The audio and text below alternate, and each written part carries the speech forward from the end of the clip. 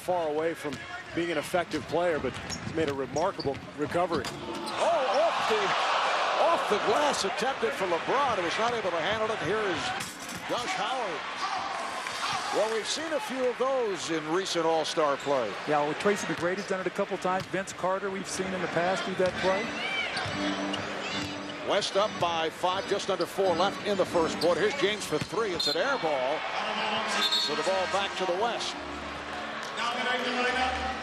And now LeBron will take a seat. I have a feeling he had the thought he was going to be yanked momentarily. So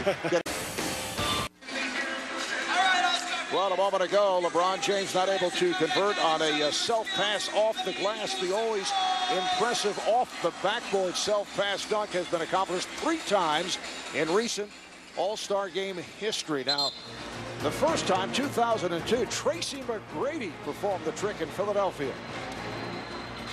And then Tracy did it a second time during the 2004 game in LA.